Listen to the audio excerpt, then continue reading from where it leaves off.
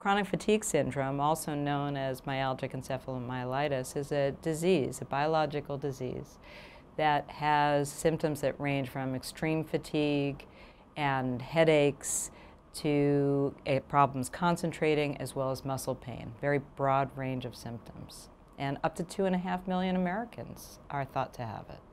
What we found is that there are changes in the blood that we can use to identify individuals in the early phases of disease. And by early, we mean 3 years or less after the onset of symptoms. And we believe that these types of blood tests may be able to help clinicians make a diagnosis more rapidly. Up to 70% of people have delay in their diagnosis for at least a year, and sometimes more than 10 years.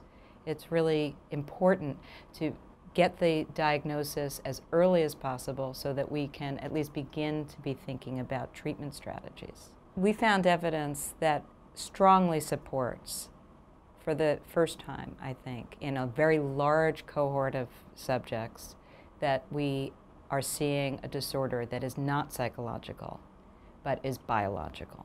Patients are often left wondering why they're just not getting better. Maybe they're not trying hard enough and pulling up on the old bootstraps. It is something that is not a matter of a will to get better.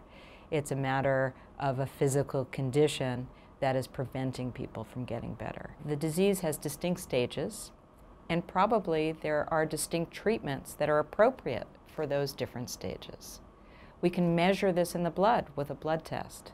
This can bring individuals who have been denied a diagnosis and denied recognition of their illness. It can bring them to an early diagnosis that may, in addition, tell us something about what's causing their illness and how potentially to treat it.